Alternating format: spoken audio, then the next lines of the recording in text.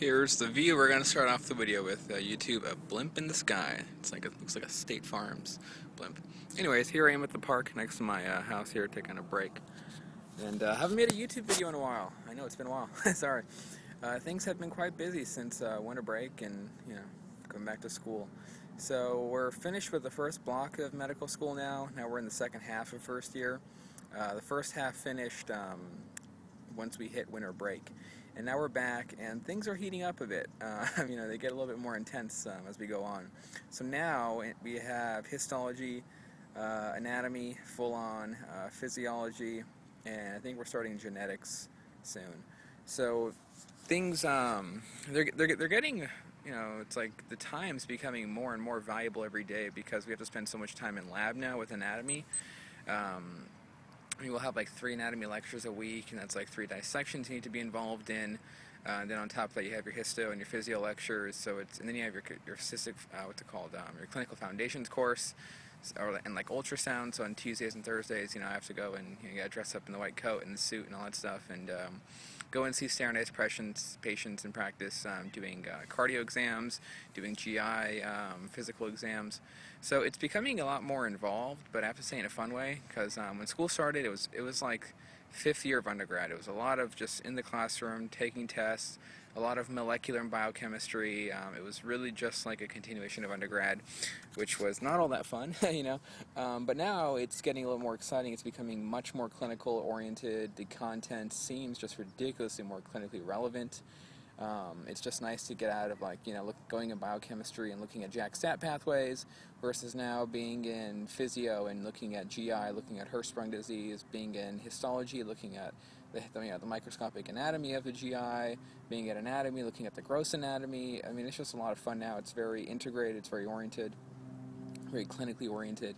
So, I was talking to a 3rd year, actually, excuse me, she was a 4th year, during one of my ultrasound sessions last week, and she was telling me that as every year progresses, it becomes more and more fun. And even now at the halfway point of 1st year, it's becoming more fun because, we're becoming more clinically oriented and less out of that fundamental textbook area. I remember when we first started off, like in the first week, we were looking at the 20 essential amino acids and their structures, and I was like, oh, not this again. It's like, how many times have we got to go through molecular biology until you can kind of push up to the higher levels? And so now it's getting to a really fun point. Anatomy is in full swing, as they say. Tons of anatomy lectures, but surprisingly, that's been my favorite class. I made a video earlier called Anatomy is Awesome, because it is, because it's a first-time experience taking anatomy, and it kind of, introduces you to this new world that not many people are exposed to, working with the cadaver, becoming very intimately known and associating every part of the body. Not every person has that unique opportunity. But now it's amazing how much fun the class is, because when you realize where things are, we just finished our GI section, and I was doing GI physical exam. When you're actually palpating, you understand what you're palpating for in each quadrant. It's an amazing experience. Normally it's like you always see physicians kind of, if you're a patient, you always see them kind of palpating you, and you're like, what are they searching for? What's down there? And I had no idea what was really spread out through my abdominal area, but now that I do, it's really amazing. So when people make connections as, this could be excuse me. It's been a long day. So when people say, oh, they're doing various exams on you, and like, oh, this looks like appendicitis, now you have an idea of why they think it is, because you know where it is, you know where the notion of referred pain comes, so you kind of have like a basic understanding of some of the concepts that go out in a clinic. So it's a lot of fun. So let me just show you where I am. So here I am back at the park, taking a nice exercise break, and look, a little duck in the river. These things are adorable. So just taking a little break now. That's what I wanted to mention. Sorry, this little side. That's all I want to talk about in this video. The importance of balance. Boy almighty. So I told you about that new study schedule I developed when I was.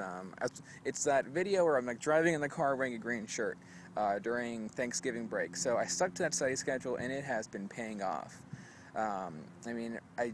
Exams have been going well. I'm not all that tired. I'm tired just because right now it's a lot of coursework, so I'm kind of trying to adjust my schedule once again now to meet the demands of even having more work than I did the first half of first year. So I'm kind of trying to tweak my schedule a bit so I'm sleeping a little bit more, but balancing, I think, is key. you'll see this sometimes, like when I'm in lecture, you'll see that, some people who are working really, really hard, you'll see them just nodding off in lecture for minutes on end.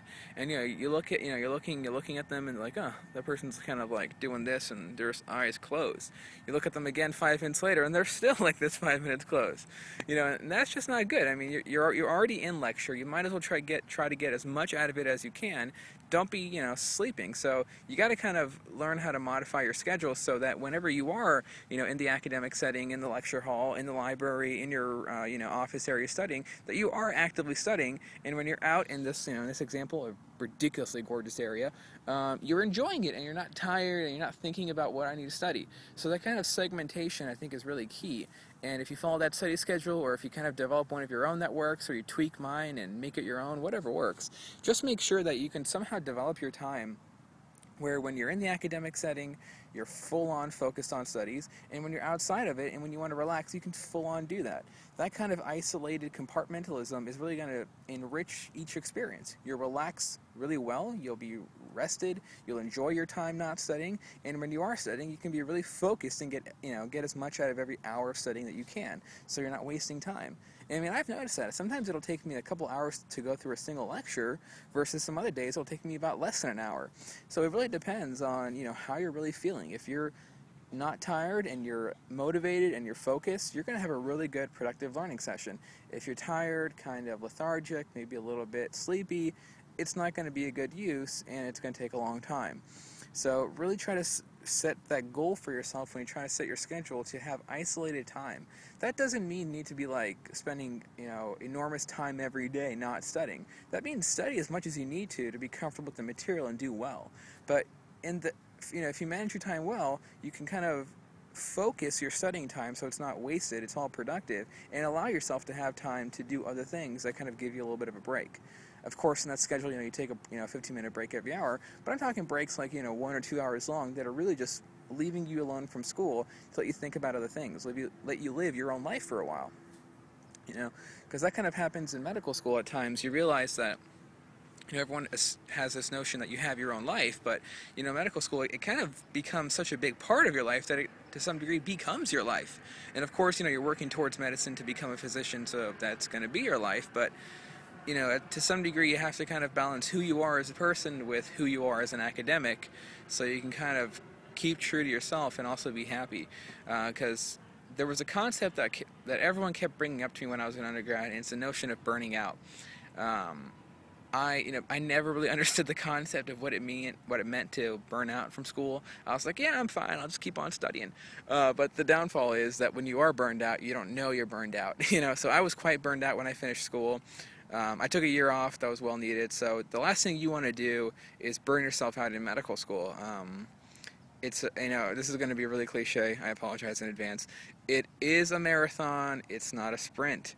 I told you, cliche, I know, but it's true. I mean, if you think about it, you have so many exams, you have so many things to learn, and it's all very back to back. There's not really much of a time to take a breath if you don't manage your time well. So it is a marathon in that sense, and if you're just sprinting, in the beginning, you're going to perform not so well in the end, and it can kind of really hit you when it comes to not learning knowledge well. So keep that in mind. Really try to put these isolated blocks of time in. I didn't do a perfect job of that in undergrad. I'm not doing a perfect job of it now. I mean, I don't really know anyone that is. But keep that in mind. If you're consciously aware of the fact that you want to try to maintain some regularity in life, it'll just make things a lot better. So I just want to give you guys a quick update. I haven't made a video in a while. Things are good, busy. Let me know if you guys have questions. I've been reading the comments, but nothing really about suggestions for videos. Just little comments, and I've been responding with private messages, so the personal questions, not everyone has to read your answers to. So let me know if you have any questions, guys. Comments down below, questions below, send me a message, do whatever you like. And I'll check them out and get back to you guys. And I'll leave you with the final view of this really pretty lake. And as always, guys, enjoy your studies.